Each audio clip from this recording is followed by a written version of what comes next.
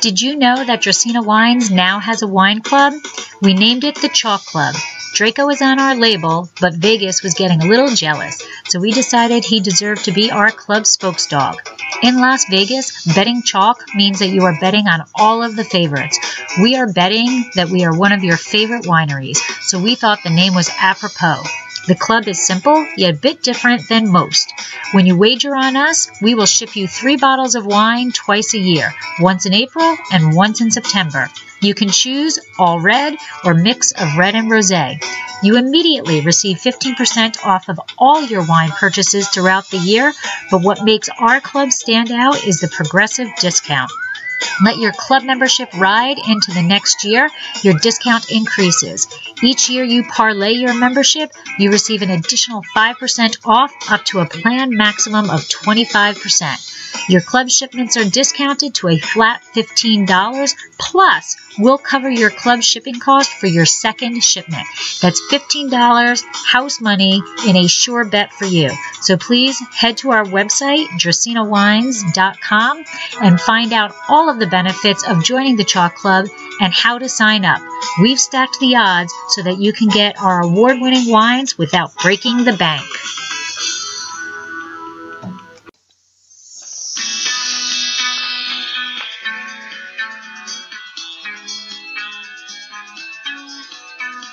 Welcome to Dracaena Wines Podcast.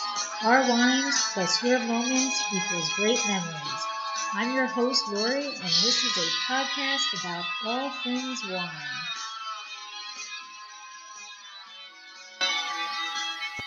Hey everyone, thanks for tuning in to another episode of Dracaena Wines Podcast. For this episode, I posed a question to a group of fellow wine writers. What is the one wine you must have in your cellar at all times? So in other words, what's your go-to wine? The wine that when company comes over, you pull out first because you know that they are going to enjoy it. What's the wine that you have no problem pulling the cork on in the middle of the week? I didn't give them any more guidance other than that. They were free to choose whatever wine, whether it be red, white, rosé, or bubbles, and it could have been at any price point. They just were to pick the wine that they go back to vintage after vintage. Please note that one of the writers' dialogue was a bit staticky. I did my best to edit, but I am far from being an expert. Heck, I'm pretty far from being highly qualified or really qualified at any level. With that being said, I hope you enjoy the fun conversation. I hope that this becomes a monthly get-together with a rotating group of writers. So if you have a topic that you would like us to discuss, please shoot me an email at dracaenawines@gmail.com. And if you wouldn't mind, please give us a 5-star review so that others can find us. Slainte.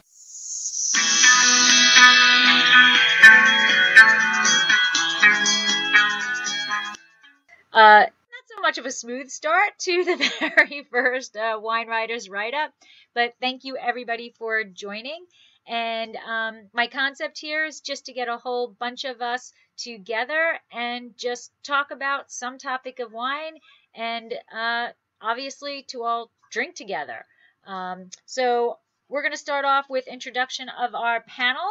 And first up is Jeff Eckles. He is a certified specialist of wine through the Society of Wine Educators. He is a blogger and the host of an award-winning podcast, We Like Drinking, that I do not miss a week of. These guys rock, and I love them. And just for you guys, smoked whale testicles. Yes! Hey, thanks for having me on. It's awesome to be here. I'm ready to drink. There we go. Next up is Rick Dean, and he is a wedding photographer by day and a wine blogger by night. He focuses on wine, food in Charleston, South Carolina, and the experiences there. And he enjoys learning about wine and sharing his perspective. Hey, everybody. I'm really happy to be here, and I started drinking a while ago so that I could be nice and ready for this. So looking forward to it. Next up is John of Tappuccinos. Vino, and he is an online wine retailer. And him and his wife Irene founded it, and they specialize in importing and distributing wine from Europe and interesting wine regions in the U.S. The focus is on small family-owned producers with a dedication to making top-quality handcrafted wine. Hello, hey everybody. It's actually great to put actually real faces to names. I've seen everyone's picture and on Instagram, and everybody looks completely different. Live and better, by the way, much better. And many of the people on this Google Hangout have actually bought wine from us, so thank you. And I hope when you guys taste it, you enjoy it. Awesome. And well, I hope I look different and better since my picture is of Draco. Your snout isn't quite as long as your picture. And I'm not quite as gray. Exactly. Next up is my Fresno buddy, Nick, and he is a marketing and brand manager for 2 wineries in the Pacific Northwest. He began his career in wine down in Argentina, where he did marketing communications for a well-known Malbec producer. He holds an advanced certificate in wine and spirits from the Wine and Spirit WSET. I now learned how I'm supposed to say that, and is currently in the diploma class, which good luck. and Nick, what? Nick? He is super handsome and awesome. I didn't write that part, right? No, that's all me. That's me. Thanks for having me. Of course. And Debbie Gioquindo, the Hudson Valley wine goddess, is a certified wine specialist and wine location specialist in Port and Champagne. She has a background in travel, radio marketing, and community relations. She is also the author of Tapping the Hudson Valley, chairperson of the Hudson Valley Wine and Spirits Competition, which she graciously allows me to judge every year. And she is a co-owner of Happy Bitch Wines and my co-host on Winefabet Street, which is a free monthly wine education program. Thank you for having me here tonight. I'm looking forward to drinking with all of you. Yeah, it's been a long time since I drank with you, Deb. I know, 24 hours. 24 hours. And if you are listening to this, I'm assuming you kind of already know who I am, but I am Lori, and my husband Michael and I own a boutique winery in Paso Robles. We specialize in producing award-winning Cabernet Franc. We are the founders of Cab Franc Day, and in addition to my microbiology background, I am a graduate in the UC Davis winemaking program. Woo!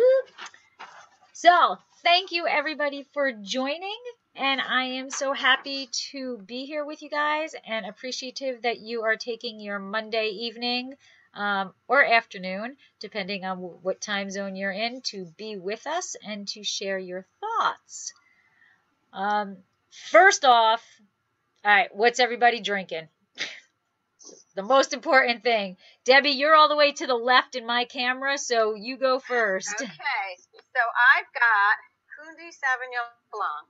Nice. Love I it. call this my house wine because it's just easy drinking. It's Magnolia Lane, 2016, and I always keep theirs stocked in my house for company, especially a company that doesn't drink red wine. That's the first thing that I pull out.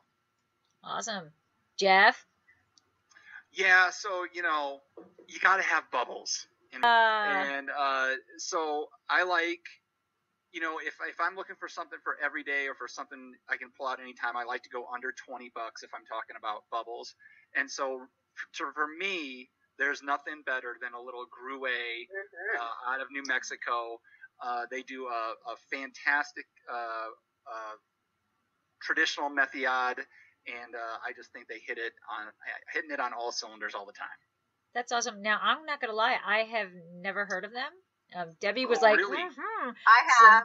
So I'm going to have to keep an really eye. good. I have to keep an eye out on them. My kind of go-to bubbles is Chateau Saint Michel. They're, you know, it's $13. You can't go wrong with $13, and it's always solid. It's always good, and I can savor the living daylights out of it. It's really good. The Gruette is typically around 17 or 18, probably, depending on where you're at. But it's a great bubble. Yeah, about 17. They're from France too. Yeah, so Gruet and Fee. Do we want to talk about it now, or do you want to walk through everybody's drink? So Gruet and Fee is the French. They're actually in France, and geez, if I can remember his name, Gilbert was the founder of it. He came over to the United States like in the 50s, I think, and he found that there was other Europeans growing grapes down in New Mexico, and he had always wanted to do something over here.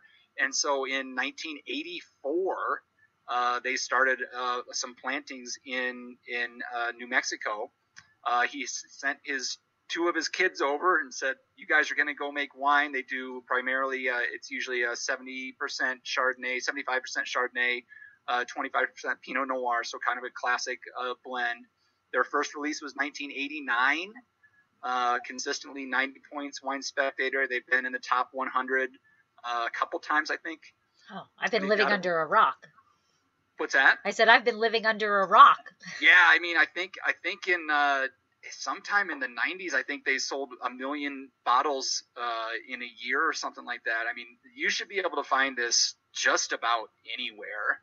Mm-hmm. They do a rosé, they do a demi-sec, they do a Grand Reserve, they do a Grand Brut Rosé Reserve, and they've got a Sauvage brand that's no dosage, completely dry as well as they do. So, wow.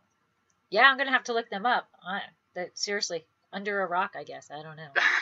Woo! All right, John, what you got? I am drinking tea today.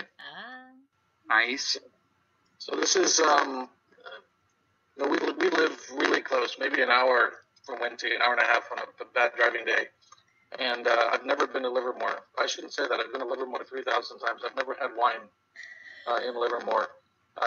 So that's our next conquest. We went to Lodi for the first time a few weeks ago, and my snobby Napa Valley attitude was eroded very quickly. We met some amazing wines and winemakers there, and so I'm going to get on the Livermore, so I went out of my cellar that a friend of mine had given me, and it's drinking really nicely. It's really balanced, and it's not super restrained, but it's not super Napa Cabby either. It doesn't jump out of the glass. I think it's just a great drinking Cabernet. I don't have any food with me right now, and it doesn't feel overpowering. So I'm really impressed with it, and it's, again, price-wise, it's about a third of the price of an average Napa Cab. So really impressive. Right. Yeah, they're solid. They you're getting good stuff with them. Yeah, absolutely. Yeah. Nick? So, my kind of go-to, what I always keep in my cellar would be, it's kind of like cheating, I guess. But it's Malbec Terroir. So it is their line just above their Classico. So it's about $19.99. And I keep it there, well, one, because it holds a special place in my heart, but also I love to taste people on it and see if they can guess what it is. And not a single person has ever guessed that it's Malbec. Growing up in the Valle de Uco, so really high elevation, super fresh. You're not going to get that super extracted, jammy, flabby, what people think of when they're drinking grocery store, Malbec.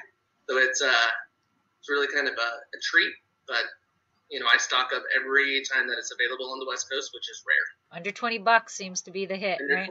Mine's $14.95 or something like that. Yeah, under 20 seems to be it. And I think it's kind of funny because Mike and I, when we first started getting into wine, like $20, we stood there and argued with each other. Should we? Shouldn't we? Should we? Shouldn't we? And now, Now we're, $20. Yeah, give me whatever, $20. I'll take 3. Why not? It's a bargain. Right. What's another 20? Yeah. Right. All right, Rick, what do you got? Well, I am drinking my go-to, which is a Gilheim. It's a French from Languedoc rosé. This is the 2017 vintage. It just landed a few weeks ago. And because I live in the South here in Charleston, we really drink rosé 12 months out of the year.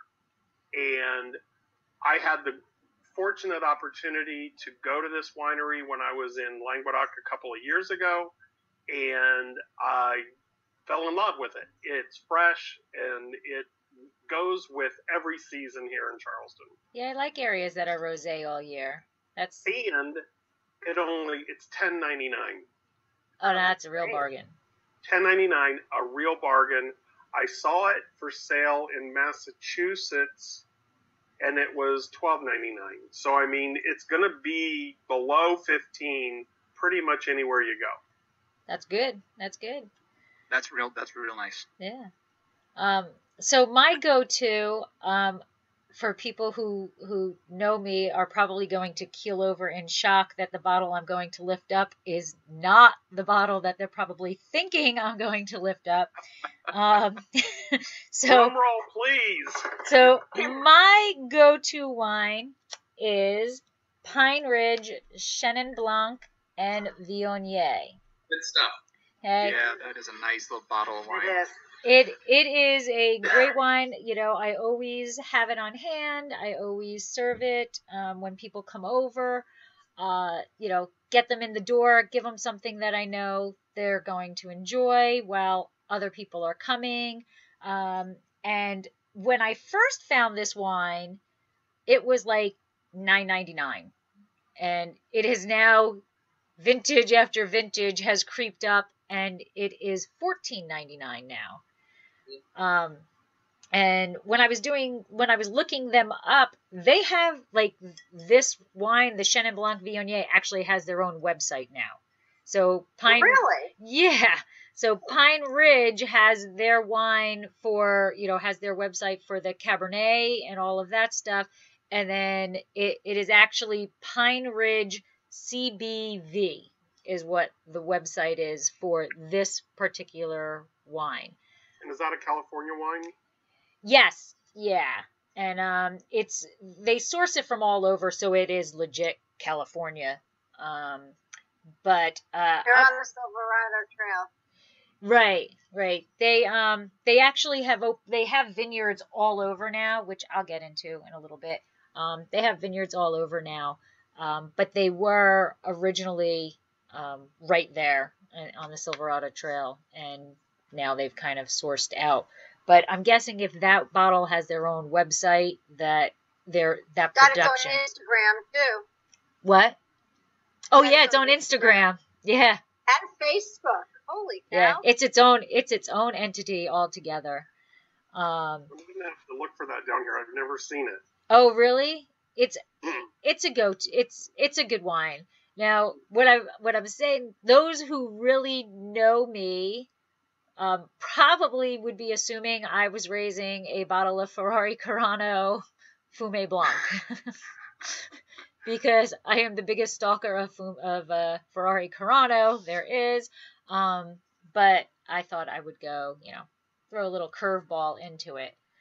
But I don't know if you can see in the camera. I haven't had this in a while, and I poured it, and it's got bubbles. It's got some effervescent in there, and I don't remember it being effervescent in the past. So you guys who drink it, it tastes fine and it smells fine, but it's got a little petulance in there. It's got some bubbles, right? Has it been bubbling consistently since you poured it? Well, this has been sitting for a little bit. This glass is what's left of what was poured before we got on, so about 40 minutes ago. Okay. And there's a few bubbles in there, but not, so they are dissipating. but there are still some bubbles in there. It's still good, but I thought it was interesting. The price keeps going up and up and up. So more and more people are finding them. I don't think I've had anything but that from Pine Ridge, honestly. Yeah. Right. No, I haven't either. In fact, when I went to go look them up, I was like, oh, they're known for Cabernet? I didn't know that. I don't think so. Okay. Not in my house, they're not. Like, all right, if you say so, you know. So I'll start just about them. So they actually started in 1978, and they're in the Stags Leap district. And they're known for the vineyard is actually really pretty. Not that I saw it live, but there's all pine trees along the terraced vineyards. So that is where they're getting their name from. But now they're all over. They're in Howell Mountain, Oakville, Rutherford, Carneros. But they are sustainable. They are certified Napa Green. So I always like it when I like a wine and they're certified that way, you know. Absolutely. And you know, it's just a little bonus in my eyes. You know, I don't know, how do you guys feel about being certified sustainable or organic? Personally, I think it's nice, but from the winery side, it's kind of a pain. So as long as they're doing, you know, things that are, you know, can be considered organic or sustainable, I don't care if they go through the red tape of getting that certification. Would anybody buy a wine specifically because they are, or not because they're not? No, like it doesn't affect my decision making at all. I just want to know that they're taking care of the earth. Yeah, I mean, I like to see it, and I always like it when I find somebody is, you know, performing sustainability in their practice. But my decision would not go one way or the other based on any of that. You know, it's interesting. We were in Oregon back in November, and we were staying at Youngberg Hill, and we bought some of the wines, which are now on our website, and we spent a few days with their winemaker. And I asked him if they were organic, and he said he actually is practiced as organic, but not certified, because certified organic is worse than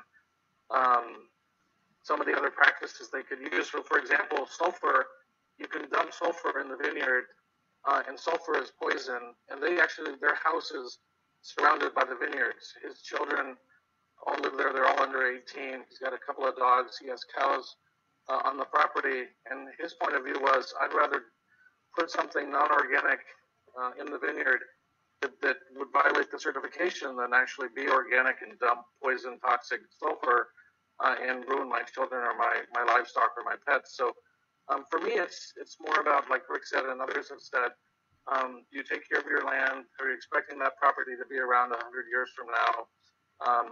You know, are you people who use Roundup and spray poison, you know, that's a whole different story. But I think organic and natural has as many faults and detractions as anything else does. And you know, as a winemaker, it can be limiting, you know, and there's times where you have to make decisions to save your crop or to fix, you know, if something's going wrong, you may have to do something to the wine to try to correct it. And if you're bound by these rules to have this label on your bottle of wine, not to mention the price tag that you have to pay to be able to get that little label on your bottle, you know, if you're a winemaker, you need to do your job. And to me, that certification doesn't trump the work that you need to do. Right. I agree with that. And I mean, people have such issues with certain things, you know, like sulfur is like, oh, you know, the end of the world with sulfur, you know, and it's people don't really understand what it does and how it works. You know, it's media, you know, it's, you know, they're blowing this huge issue, and they're not really understanding what it does. But go ahead, Nick. At that point, I would agree with you, Lori. I think that it's great that Youngberg Hill doesn't use it. Where I work, we don't as well. But powdery mildew is a big issue in Oregon. And if you're having to deal with it, sulfur's, yes, I might not want to live right next to a vineyard sprayed with sulfur, but sulfur, technically, it's a natural chemical, and it's allowed in organic winemaking. And so I don't have a problem if I don't have to, I guess, live in it and breathe it every day, but to me, again, if you are taking care of the earth around you in a responsible way, there are, we all can spend many hours, looking for organic apples or organic bananas or organic wine. And sometimes it matters and sometimes it doesn't. Here, I think it's a lofty goal, and maybe it is beneficial for that particular winemaker. But if you are not taking care of your land and taking care of your winemaker and your people, then it's going to show in the types of wines that you're producing, in my opinion, and it'll eventually come back to bite you. I agree. Deb, what do you think? Well, I think, you have to do what you have to do to put out a good product. I don't think, the whole biodynamics and sustainability, I think you need that, because I think just because you're growing something, whether it's grapes, potatoes, you have to put back into the earth what you're taking out too. Nice. So you really have to respect it. Do I go out of my way? Does it bother me if someone is or isn't? Not really. I have to like it. I prefer somebody that I know is taking care of the environment. So many people in years past coming up to where we are now have not. So we are paying for that in many different ways, where we have to start taking care of the environment, to leave it to the next, generations thereafter. So if you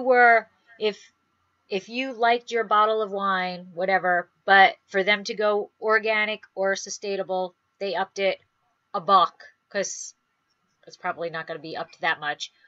Would you pay that $1 for that? Absolutely. Absolutely. Absolutely. So, Jeff, I think it was... Just because somebody is sustainable and biodynamic doesn't mean their cost of producing a product is less expensive than somebody else's. No, in fact, it's really not. The production, when you're certified like that, probably is much a little. More. Well, I'm not sure how much because we're not. I'm not sure how much additional it is. I'm not buying your stuff anymore. Yeah, right. Yeah. But and God, Mike would go ballistic on me, because I am a tree hugger. I am a tree hugger. But it's there's just certain things I don't think the production is so much more money, but the regulation and the document, and Nick, you probably, the documentation that goes along with getting that certification and maintaining that certification and changing the facility to fit the specifications. That's where the money is, not in the wine making. Yeah. Nope, not at all. It's all in that. It's all in getting that label. It's not in what you're putting in the bottle. You're putting a great wine into a bottle. You're taking care of the earth. I'm speaking to you, Lori. Okay. You're taking care of things, right? So having the certification or not is not going to determine whether or not your customers purchase your wine. To me, you're a responsible winemaker. So that's what's important. Right. And we try, we do everything we can, and we do as much as you can, but there's no way I would ever see myself going through that rigmarole. There's enough there's enough Yeah. red tape and paperwork and everything for everything else to do that. But I get how a lot of wineries want to do it so that they stand out from others. But that was why I was asking that question is you've got, you know, this Merlot and this Merlot, they both got, you know, 92 in Wine Spectator. This one is, you know, organic certified and bio, you know, certified, and this is not. Same price, everything. Do you pick this one because everything else is equivalent, but they're bio? I pick both, and I would do a comparison. I picked the one that tastes better. Right. Yeah. And just because they're both 92s doesn't mean I'm going to like either one of them.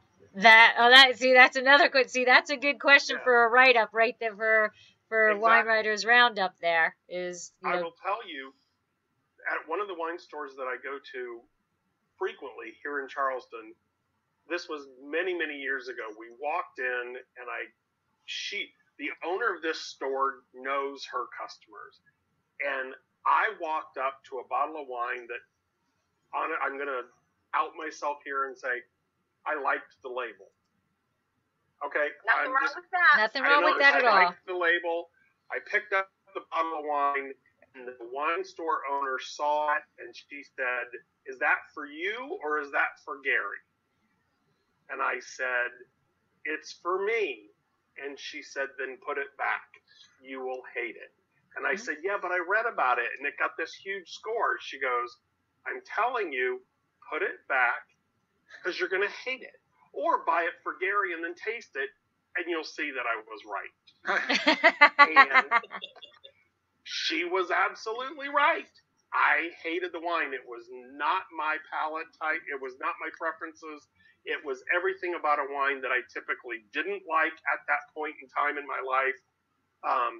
And it had this outrageous score that didn't mean anything to me. Right. I get it. So let's go back to what initially I was thinking in terms of what your wine is. Debbie, do you want to talk about the winery a bit? You got any info on them? Sure. Let me pour myself some first. Absolutely. Can't talk about it with an empty glass. I know. You haven't poured any yet to begin with? Oh, no. I'm sure Debbie has emptied the glass. Yeah. I'm like, I'm doing this really wrong if that's what we're supposed to be doing. I came home, had a glass. I'm going to have to go back for another bottle here in a minute. This is my third. So Kundi was, I'll tell you how I got introduced to it, was a winery. Went out to California for a friend of mine's wedding. We went to her house. We got off the plane, went to her house. She packed us with a picnic basket and sent us on our way. And she said, "You have to go to Kundi." So it was Paul and I go up to Snow, where we go to Kundi. And we really liked it. And obviously they're Sauvignon Blanc. So it was just one of those wines that grew on us. And I just love it. And people that come, you know, that's our house, our house white, I guess I would say. So Kundi's been around for a really long time. I don't know if any of you have been up there to Kundi. A while ago. Yeah, it's right by, I hate to say, it's right by where the fires were. That doesn't really narrow it down. Yeah, that's true. That's a pretty big plot. They have an awesome cave. Really, really cool cave. But Louis Kundi immigrated here from Germany, and he purchased what was called the Wildwood Vineyards Ranch, and it's on red volcanic soil, and it was actually first planted in 1879 by John Drummond, who imported cuttings from Chateau Margaux and Lafite Rothschild. So as life gone on, when he passed away, it was taken over by his sons, and then a couple of his sons were drafted, but even today, it's still within the family, I believe. Fifth or sixth generation, they have, let me see how much they have. I think 1,000 acres parcel. Wow. And within their whole parcel that's around their vineyard or around, the tasting room, whatever area. They all have different microclimates within it, so it's kind of really cool. They're bonded winery number 202. Anything else? Which means what? That means that they were the 200 and second winery to be bonded bonded in California. Okay. I mean, they have a great, I don't know if you did the mountaintop tasting, but they have a tasting at 1,800 feet with these sick views of Sonoma Valley. They usually pour a couple of whites and the rest reds, and they take you on a very long tour in sort of a weird Jeep type vehicle, and it's a real blast. It's about $50, but just a lot of fun on a beautiful summer day. It's so cool out there, both cool, like fun, cool, but it's also weather vehicle, and it's just a blast. Yeah, all those different micro or macro climates. I get them confused within the whole vineyard and everything, which really makes it pretty unique. All right, Jeff. And they have good red wines too. I mean, their whole portfolio is pretty good. Jeff, do you have more on this wine that I've never heard of? That apparently I'm the only one on the face of the earth who hasn't. Not a lot. They've got facilities in Santa Fe and Albuquerque, New Mexico. A beautiful, lots of green apple, lots of minerality, just a beautiful nose. I just really enjoyed this bottle of bubbles. I have to honestly say, I don't think I would. My brain doesn't go to New Mexico for grapes. I know it's there, but I don't really. It's not in the forefront of my brain. You don't think of it as a Pinot Noir safe haven. I think when you're there, I don't know exactly how it works, because I agree. You think of New Mexico as more of like, the Arizona desert, but it may have something to do with altitude, or just with how they grow their grapes. I don't know what kind of, canopy management they use, and it's also bubbles. So, they're able to blend. Then it sits on lees for, generally with these are 2 years on lees before they're going to be releasing them. So there's some work that the winemaker can do to get it right. But he found the conditions he wanted in New Mexico, and I've had Vivac out of New Mexico. They do some fantastic wines.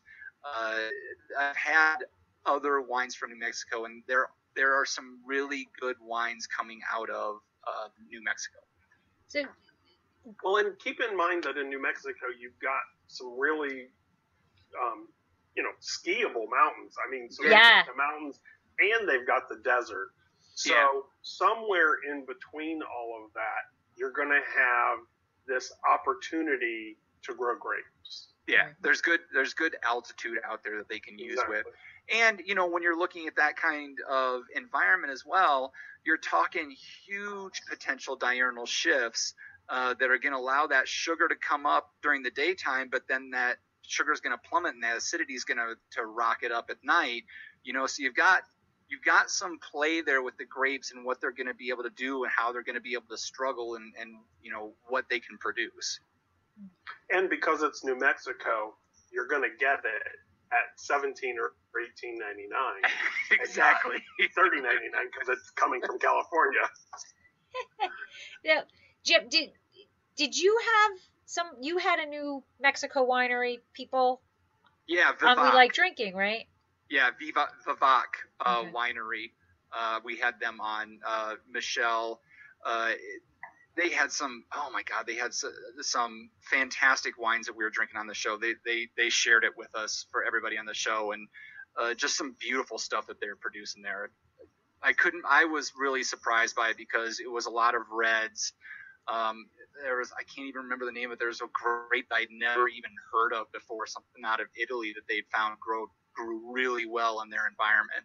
But they're talking a much higher elevation than what most of us are used to. I think over 6,000 feet possibly as far as what they're growing grapes in. Oh, wow. Holy cow. Now I'm gonna have to go look it up because I'm probably about to get an email. Yeah. Oh, they are on live chat. Mm-hmm. Yeah. So John, what do you got for us? What winery info you got for us? First, I have to say I have a microphone envy from Jeff. That is a well, you got to be careful what you ask for because that microphone attacks. So yes, it does. Yes, it does. But anyway, impressive, I will say. So, just to put things into perspective, I think, so we talked about Bonded Winery 208 or 288 or whatever it was. So Wente was 202. 202. Wente's like 860, and they were bonded in 1883. So Buena Vista, the first winery in California, bonded in 1857. Goodlock Bundschuh was bonded in 1858. They were number 2. So whenever Kunde came on, there were 2. Whenever you said 208, and then we have 8-something Wente. So Wente claims to be the longest operating, never closed family winery in the United States. So they didn't close for Prohibition. They weren't destroyed by phylloxera in the 1800s. So they've been making wine for a very long time. Most of that wine was bulk wine, sold to companies like Gallo and so forth in the early days. They made a little bit of their own wine. I think it's really in the last 30 years where they have started producing wines, significant amounts of wine on their own label. Still, if you look at their impressive list of employees, it's Wente everywhere. I mean, just like it is at Kunde, just like it is at, I think mostly it's the Bundschuhs, not the Gunlocks that are running around at Gunlock Bundschuh. But they've managed to keep the family in the winery operation. So I think they're on a 4th generation winemaker right now. So really impressive winery. I think we were talking about prices. I don't buy a lot of $20 wine because I live in Napa. When we first moved here, we were drinking a lot of Spanish wine because that's what we grew up on, and $20 is a really decent Spanish wine. We had so much sticker shock the first 2 years. We went places and, a really average cab might be 80 or 90 and 100. Then after a while, 2 years later, we were like, oh, that cab's $70. I wonder what's wrong with it.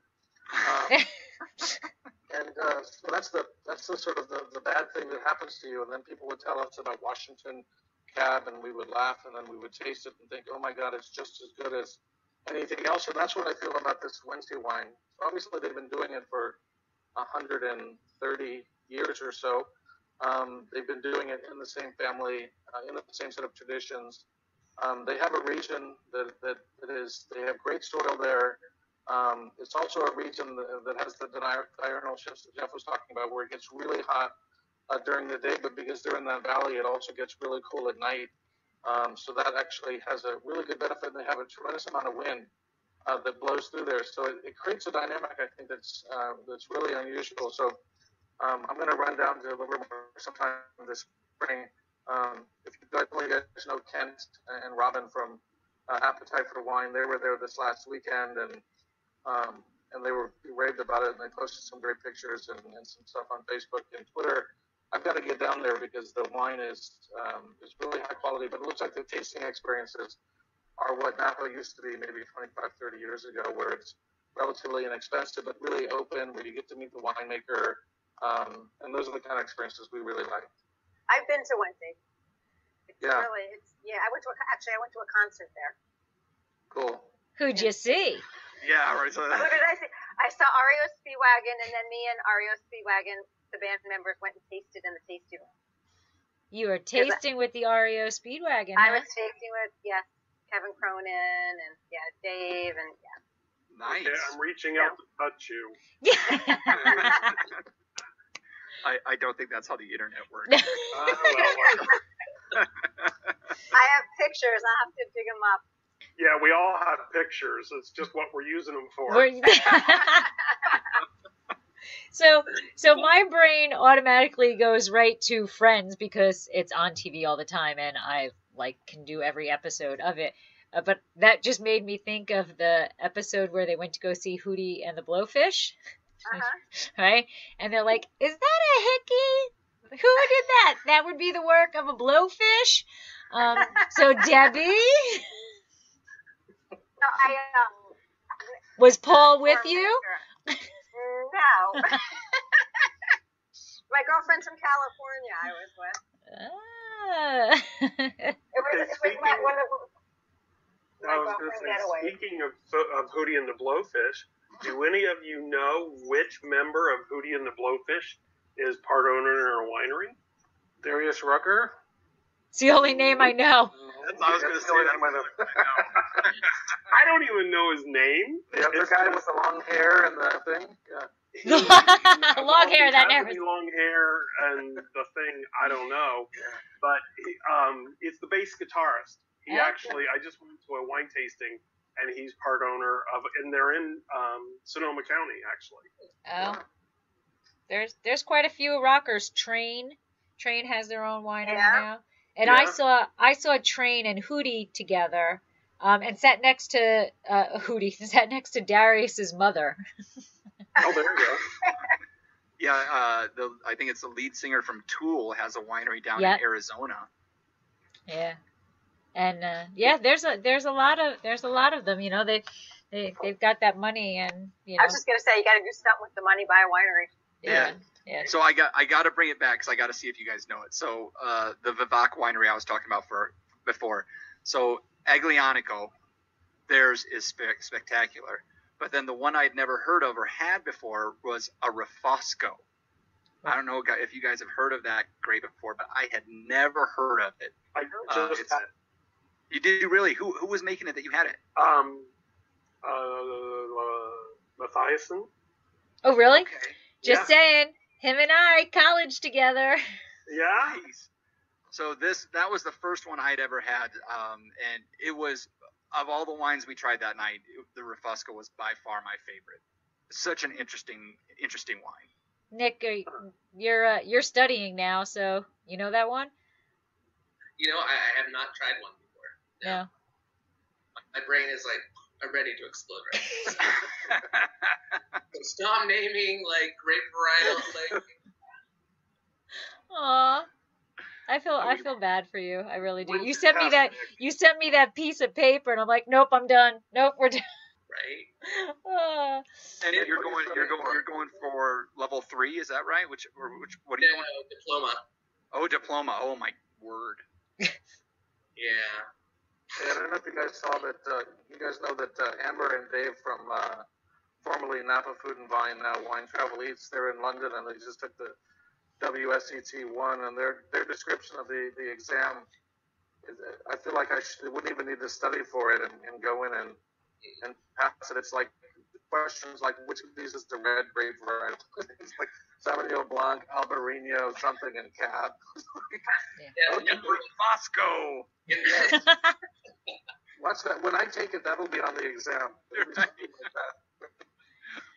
Yeah. You're going to go, I didn't even know that was a grape. Oh. All right, Nick, what about your guy, your special wine? All right, so again, Altos Las Hormigas. You say that so well. Oh, thank you. I probably say it really well just because that's the winery that I actually cut my teeth on, working in the industry, moving down to Argentina. Founded in 1995 by Antonio Moriscalchi and Alberto Antonini. Alberto Antonini is a famous Italian winemaker who does consulting around the world, even like Sagaccio and Sonoma. He's their consulting winemaker. See, the name Altos Las Hormigas, it used to be Altos Las Medrano, which is the town where the actual bodega is at. But when they planted the vineyard, all these little ants started to eat the baby vines.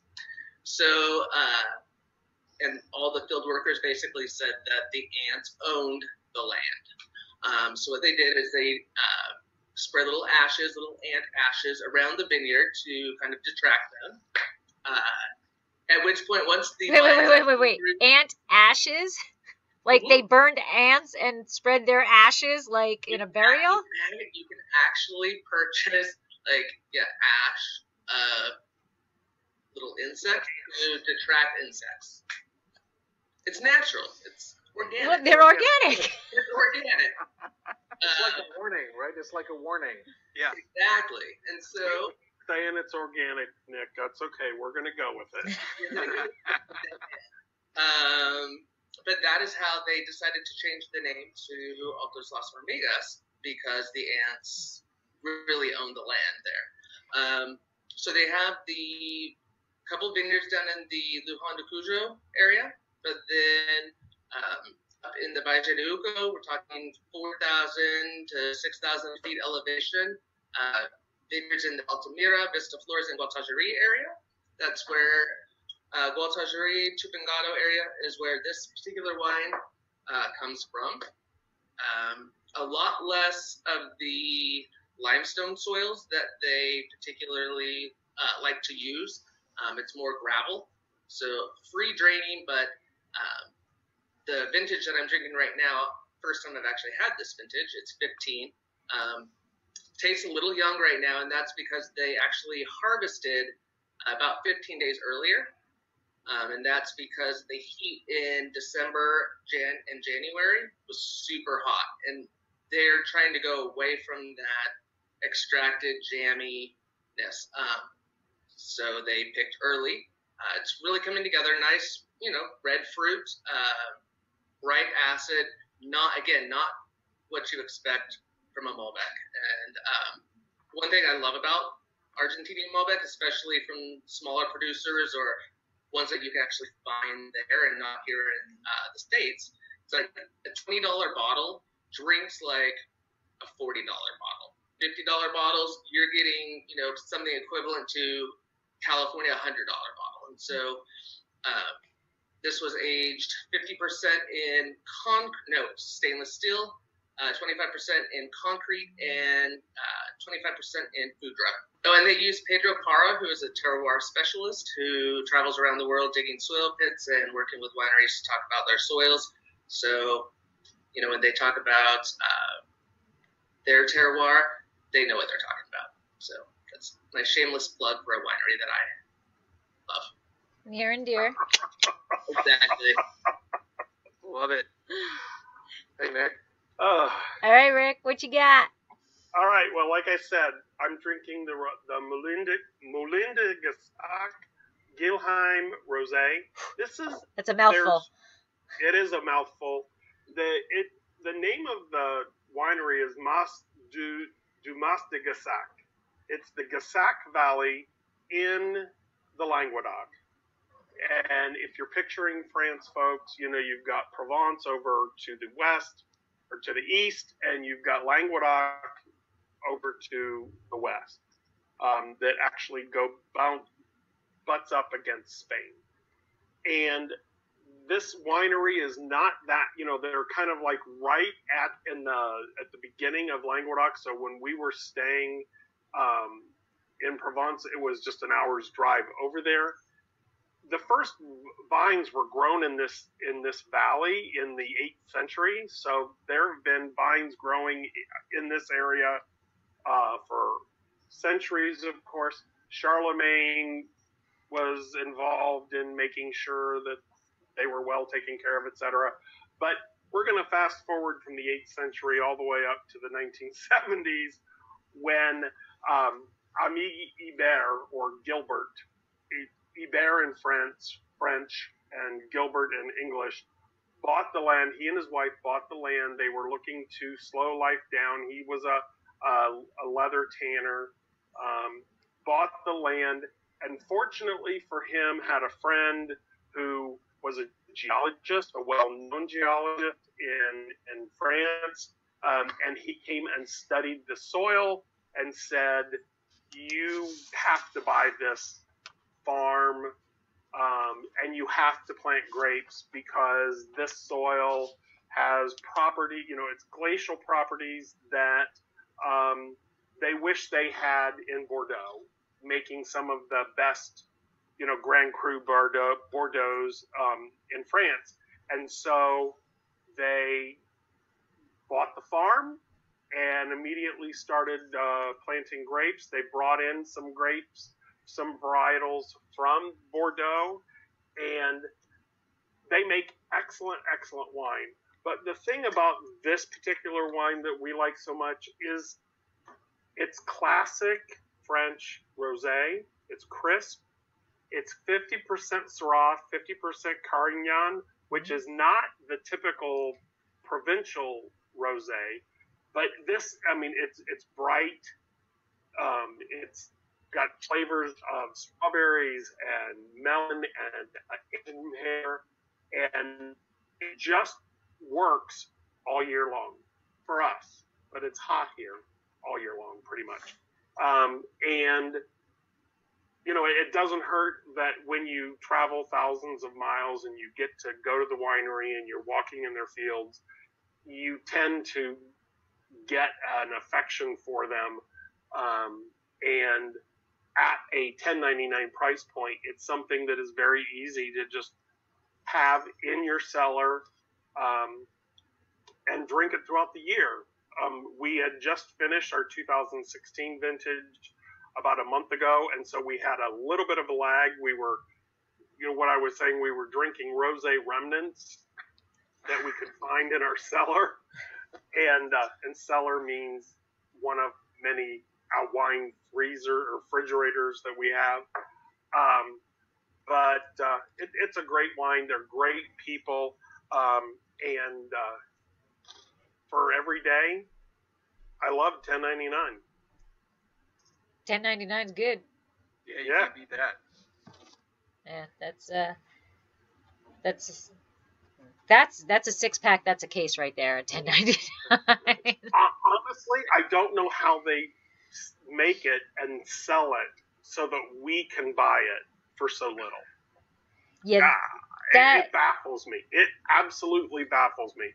I mean, I can close my eyes and picture their cellar. I can picture their tanks. And how are they selling this to us for $10.99? We don't know, but it's great. Doesn't it always like baffle you between the cost of the bottle, the cost of labor, and everything, how the prices? Well, let me tell you, it does. From our end, it blows my mind when I see a $7.99 or a $10.99 bottle in a store, because there's absolutely no way I can get anywhere near that, you know. And then when it's shipped and, you know, coming from imported on a container ship, right? I mean, come on. And John, now you know that aspect of it, the importing of it. Like, I mean, how long when you take a wine from out of the country? How long is that in? I'm blanking on the word. Customs, whatever. Customs. Yeah, thanks. Customs. Like, We'll clear customs is usually the same day, but the wine. So we have to go from the winery to a port. So, for example, our Croatian wine has to drive all the way around Croatia through Venice down the coast to La Spezia. That's $500 for one pallet. Then the wine has to get on a giant container ship that comes to New York. That's $1,000 for one pallet. Then it's, believe it or not, the truck. Thank you, unions. The truck from New York to California. That's another $1,000. So when I look at, I was at Whole Foods the other day and I saw Sauvignon Blanc from France for $4.99, and I almost tipped over the display. I was like, this is absolute bullshit. It's not fair. Yeah. That was French, by the way. That was French. Okay. Just bleep it. You know, just bleep it. So I think about, like, I know that it costs me about $3 and something a bottle for the entire shipment on a pallet. Now, these guys are shipping more than a pallet.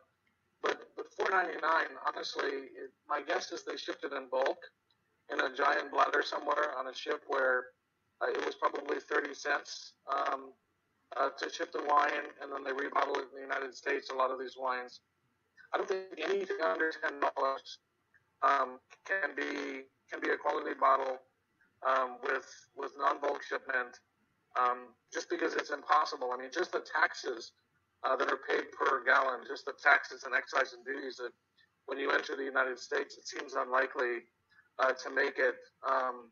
So it's frustrating for us because, I can't get a wine from Italy that I buy for $4, I can't sell it for less than about 15, just for the cost of getting it here. So when I see a $9 wine, I think, my God, what am I missing? What do they have to do to get it there? Yeah, exactly. Now sometimes it's scale, right? So if you're sending 1,000 cases, or 2,000 cases, or 5,000 cases of some wine, then maybe it's 30 or 40 cents a bottle. But still, a $4.99 Sauvignon Blanc is pretty hard to fathom where that price could have come from, even for people who don't have to pay a mortgage on the property because their family's owned it for 1,000 years. And I mean, just the cost of production has got to be more than $4. So that's interesting. That's really interesting, John. So Rick, on your wine, does it say anything about if it was bottled, on location, or does it have any kind of information about where it was bottled? It was bottled in France. Yeah, it was. Okay. Yeah, it was absolutely bottled in France. I mean, we were in their facility, which is, in an old mill. It's astonishing to me that it can be sold for so little. So I mean, and 1099 used to be, if you go look back in my wine life, there was a time when $7.99 was, I'm not paying any more than that. And then it was $10.99. Well, now it's, it's whatever I want. And it's not because I, am rich. It's because I value what's in the bottle. And this, I know that if I'm looking at a $4.99 Sauv Blanc, I don't care where it's from, or a, $6.99 grocery store wine, I'm just not going to buy it. But thankfully, in my case, this particular wine, it's like I understand its entire provenance from vineyard to my home. And that's just it's a value that unfortunately for you, John, stinks. It does stink. I'll tell you, how many of you guys were at the Wine Bloggers Conference and went to the Dracaena tasting? So one, I was there. Yeah, so as someone that grew up, my mother would only drink Rioja wine, so we didn't drink a lot of, even like Ribera del Duero was like prohibited in our house until fairly recently. And so when I tasted the Dracaena wine, I was thinking this isn't going to be able to hold up. But I'll tell you, the relative quality of the Garnacha and the Dracaena, the 100-year wine, which retails in the U.S. for like $25, all the way down to the entry-level wine, which is $9. I'll tell you what, I'm in love with Garnacha right now, and $9 is pretty damn good. And there wasn't a wine in that tasting, and there was, I think, 6 wines we tasted that I wouldn't have on a Tuesday night or Monday night or Wednesday night. They're not all Saturday night or Friday night wines, but they're eminently drinkable, and I think the cheapest one of them goes for $9.99, which means that it was probably purchased at the winery for $1 a bottle. So that's incredible. That's absolutely incredible. Yeah. So Rick, I'm gonna springboard off of what Jeff was, I think, getting at. When you flip that bottle around, mm-hmm. what does it say? Does it say cellared and bottled by, produced and bottled by? Is that where you were going, Jeff, or? Yeah, it was. Yeah. Because I know they may bottle on premise, but for what they ship to the U.S., they may bulk ship it and then it gets bottled here. Right. It says bottled in France. It's in French. It's saying it in French, and I know enough French to know what the word bottle is.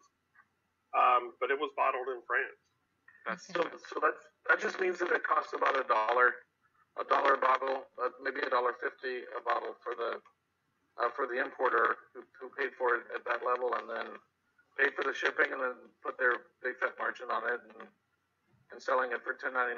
It's amazing, by the way. I envy it. I don't poke holes at it. I just think it's amazing, and there's some level of power of scale. So they can't be bringing just a few cases of this, so they're bringing a lot of it, so they're getting the benefit of scale. Yeah, and actually, to that point, John, the wine shop that I buy from, when she purchases the wine every year, she's buying a pallet just for her store. Just for her store. Wow. Yeah.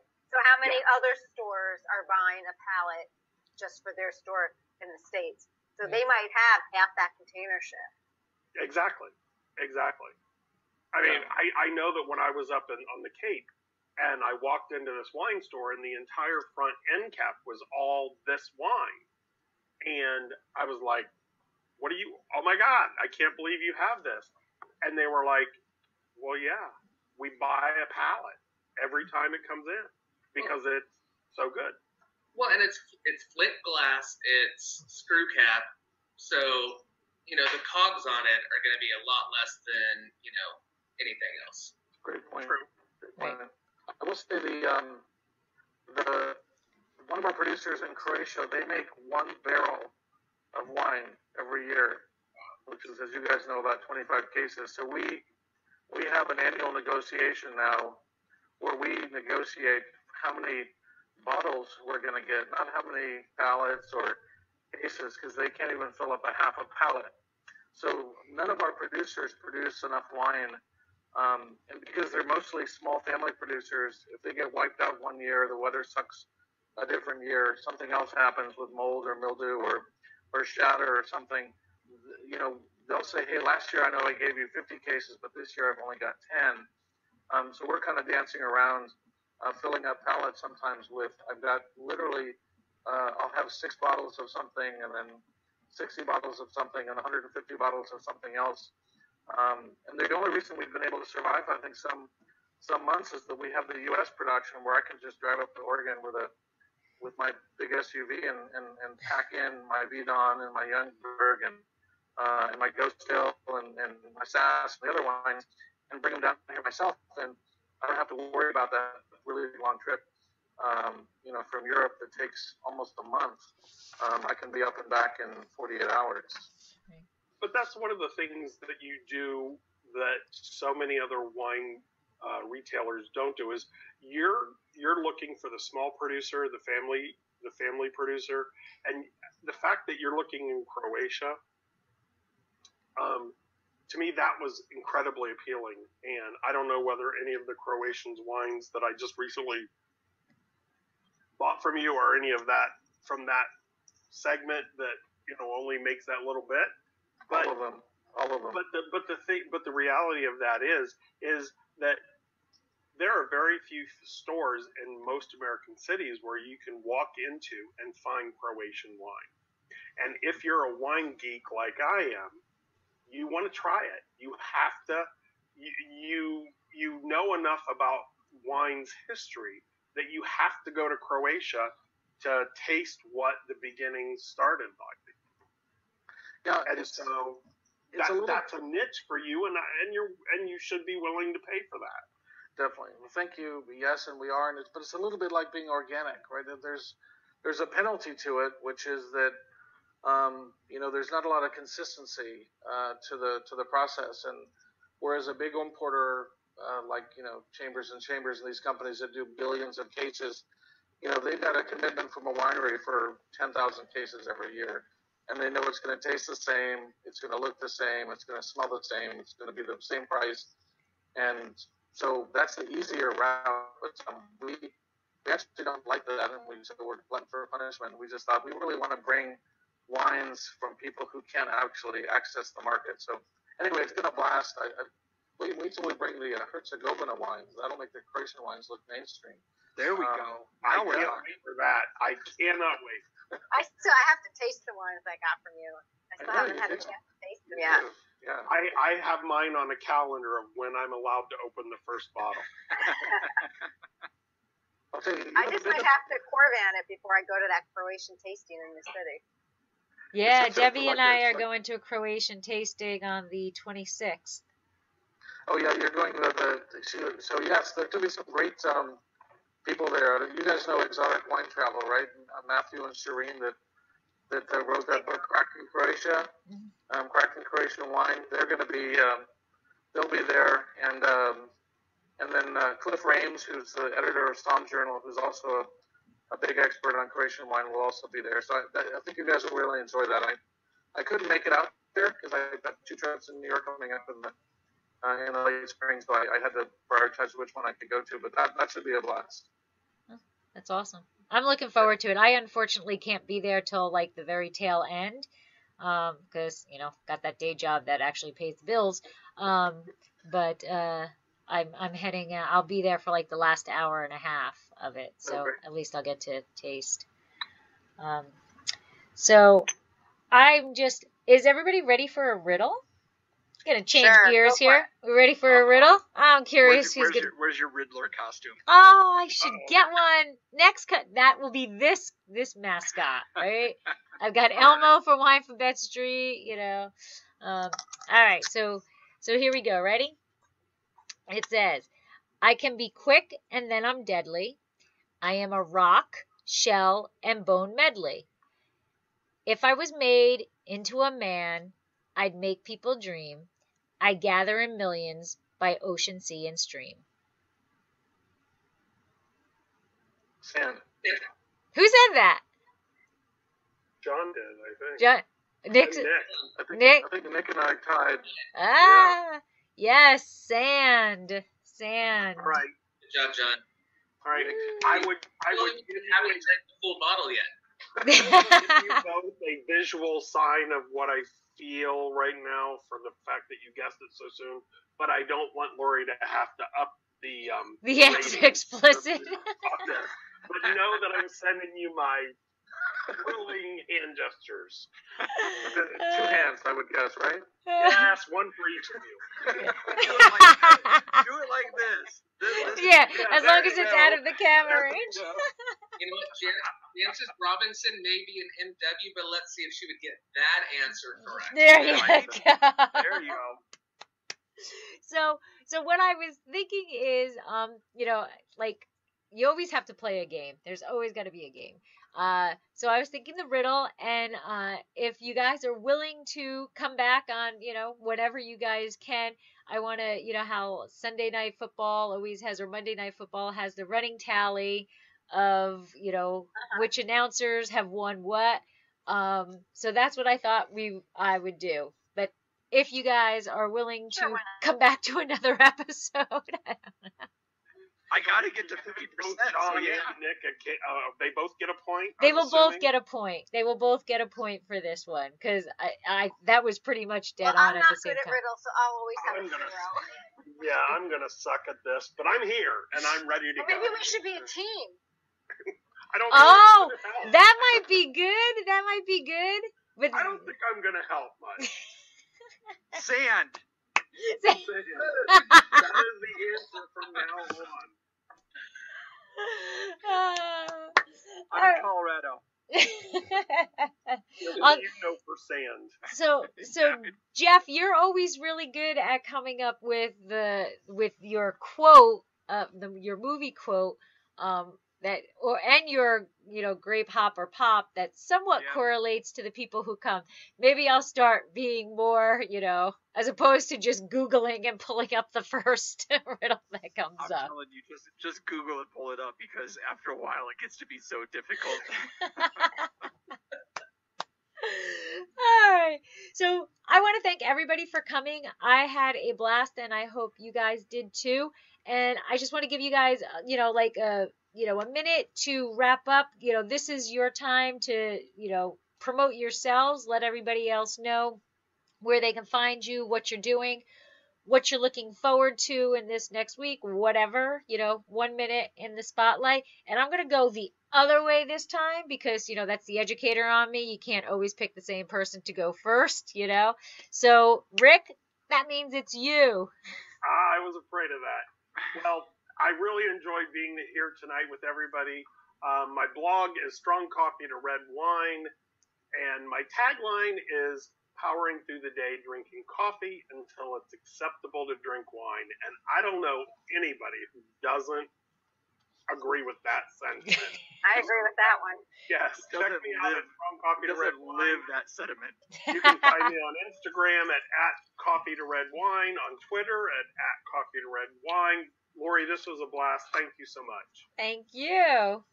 Nick?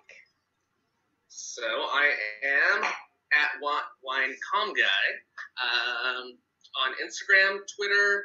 My blog is Wine Comm Guy with WSET diploma right now. There's a lot of drafts, so you're not going to find a lot of posts right now. But yeah, again, at Wine Comm Guy, and also when I'm not drinking this as in my everyday wine, it's probably Dracaena, Cab Franc. Oh, I love you so much.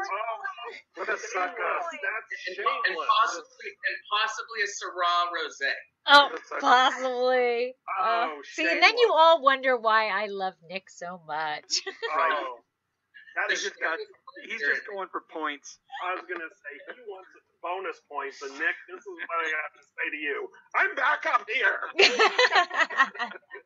So, Nick, our next House of Pendragon beer on me, buddy. Nice. John, what you got? Well, this really has been a blast. I actually follow all of you guys, so it's actually really cool to see everybody and talk to everybody. I'm at Topochinas Vino on Twitter and Instagram. Our e-commerce wine site is topochinas.com. Anyone who wants to buy wine, I'll give you a 15% discount, which is essentially most of our markup. So if you put it in Friends15, you'll get a discount on our wines. We just added Marcus wine from Lodi. We actually just added Acquiesce wine from Lodi. We're about to add Bokish wine from Lodi. This weekend I'll put up Sass wine, which makes some incredible Pinot Blanc and Pinot Gris from Oregon. And of course there's the Spanish and Italian and Croatian wines that we have on the site. Just really be curious and honored if you guys would buy some, taste it, let me know what you think, and anything you don't like, I'll refund your money. That's how confident I feel in the wine that we sell. Are you talking to just us, or is this to anyone who's listening? Well, that's it. Anyone who's listening I'll stand by that offer. Okay. So, And I think you need to spell your website because it's such an interesting name. That Why don't you put it in the chat too? well, Oh, yeah. That's a great idea. For the listeners, not the easiest to guess as Right. you're typing. but it will Right, be, so- you know what, John? In the homepage notes for the podcast, I will put your link in there. And if you want to give me that coupon code again, I'll put that in there if you would like. And on the bottom of the YouTube video in the comments, I will put, all of your social media, all of your websites. I'll have a link to everybody's website on my homepage. Fantastic. Thank you, guys. Jeff? Oh, you want me now? Lean in, Jeff. Lean in. All right, here I like sitting back and just absorbing everything. So I'm gonna get in podcast mode here, Lori. So hold on. So join us every Friday on the We Like Drinking podcast. You can find it on your favorite podcast catcher app at We Like Drinking. You can find us on Facebook and Instagram at We Like Drinking, and on Twitter, Lori, at We Like Drinking 1. Why? because some college punk kid 10 years ago grabbed We Like Drinking, has posted 2 times, and has never posted again. I see you, and you make me angry. We drop every Friday morning. You can find the show. We have awesome guests. We've had Lori on the show, winemakers, beer makers, the whole gamut of the drinking universe that we have on the show. I think I'm going to get some of the people around this panel on here on as well in the near future. Hint, hint. Wink, wink to all of you that I'm looking at right now. Yeah, that is where you can find the award-winning We Like Drinking. Award-winning. And you are also offering a special deal right now, too. Absolutely. We got all kinds of cool stuff going on right now. If you have ever heard of Eco Vessel, they are a insulated product for storing your water, storing your beer, storing your wine. We are giving away 2 64-ounce growlers. And those come with an infuser, so you can put like lemon in your water. You can brew tea, you can brew coffee, you can do all kinds of stuff with that. You just If you have live to in California, you can brew other All right, stuff. so wait a second, Jeff. I listened to that the other day when I was driving to work. Yeah. And I have a podcast player on my Samsung, so I'm not Apple, and I can't figure out how to write a review. Here's what you do, okay? Because I understand the Apple Podcast application is horrible if you don't have a Macintosh product. Here's what you do. You tweet us something that you like about the show, hashtag EcoVessel in it, I'll put you in it. Okay. All right? And just for the record, even those of us who are Apple, there are those of us that are technically challenged. And I wrote your review, but I couldn't figure out all the other rules, and so you got the review. There's no EcoVessel hashtag, whatever the heck I was supposed to do. But I love your show, and so... So I was laughing I because, love the Jeff, intro you of kept it. saying, so Dean, and I knew it was him. Oh, absolutely. Absolutely. You're in it to win it, and you're in it to win it. So everybody's in it to win it. So yeah, and also if you want to purchase an EcoVessel, Which I did.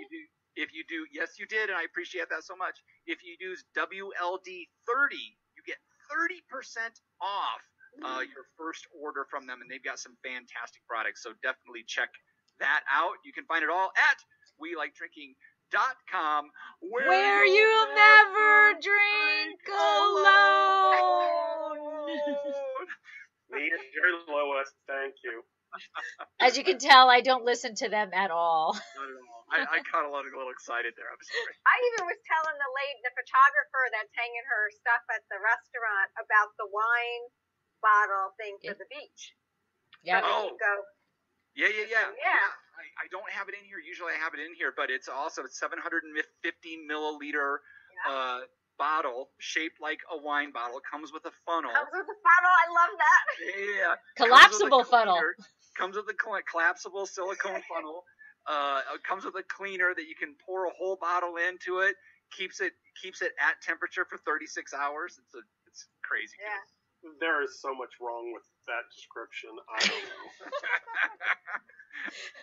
But I shouldn't be asking people to write the review for you, Jeff, because that's just lowering my chances of winning the EcoVessel. Okay, write one for Lori as well. There you go. All right, Debbie, you are up. All right, I am the Hudson Valley Wine Goddess, and you can find me online at HudsonValleyWineGoddess.com and on Facebook, Hudson Valley Wine Goddess, and I'm HV Wine Goddess on Instagram, Twitter, and YouTube. And I really love this stuff. It's like I get off these type of programs, and it's like I don't know who I am. I'm like, where is everybody? So thank you for inviting me. And if you're looking for Tapping the Hudson Valley, if you're going to visit the Hudson Valley anytime in the near future, go to tappingthehudsonvalley.com, and you can look and purchase my book. It's 1 and 3 day itineraries visiting the craft beverage producers and the sites along the way. And since Debbie does the calendar, when is our next episode of Wine for Bed Street? Next Monday. It's next Monday. Next Monday. Next Monday, 8 o'clock. It's the 19th, right? Yeah. Yeah. 12 and 7 is the 19th. Okay. So I need another snow day so I can work a little more. Yeah. Are we on J? We are on J. Jacquia, I think it's how you pronounce it. Jacquia. Right, Nick? Yes. Did I say that right? Yeah, and I was still my favorite. So, everybody, You like this Itada? is Nick. This is how we got Itada, thanks to Nick. Because I had no clue what an I would be. And, like, boom, after an entire day of drinking at the Wine Bloggers Conference, he's like, Itada. Well, you're like, I said, well, what about ice wine? I'm not doing ice Oh, wine. yeah, I suggested that. Fine, let's. Well, because actually that starts with an E. Hey, not. Not to the general populace. No, that's true. EISW. Sure, ice fine. But if you're in the States, ice wine. Right. Yep. Yeah, no. I'm not gonna lie, I've seen Finger Lake labels that have it ICE. So Yeah, that's just for the U.S. market. yes. Well, that's what. Yeah. Well, they have it in Canada too. I think that way too, in Ontario. Yeah. But just, I was so impressed after a day of drinking. Bam, just like that. And I, of course, went home and we joked because I told Debbie, "Oh, Nick came up with Itata. It's Italy." Yeah, and I Googled it. I'm like, Lori, it's Chile. Are you sure? Sure it's Italy? Because I Googled it. It came up Come on. Itata. It right, sounds like it well- should be Italy. Hey, Lori. Yes. I would like to thank you all for coming. And I am planning the next episode to be April 23rd. So if you can check into your calendars and see if that works for you. And if you guys have suggestions of what topics you want to talk about, I totally would appreciate it. And Jeff, if you can give me Google Hangout lessons, I totally appreciate that. Let me know when you have your next snow day. Okay, Yeah. probably tomorrow. Probably tomorrow. And Lori, But so anyway, thank you very much for joining, and I hope you all can come back on the 23rd. And please shoot me an email. Let me know what links you would like me to put on the homepage, if there's anything else other than your websites and your blogs or whatever that you would like. But I totally appreciate talking to you, and I had a blast. I hope you guys did too. I did So too. much fun. I did. Cheers, everyone. All right, thanks, everyone. Have a Slancha. great evening. Cheers. Slancha, have a great night, Yeah. guys. Good Cheers, night. everyone. Night. Bye. Hey.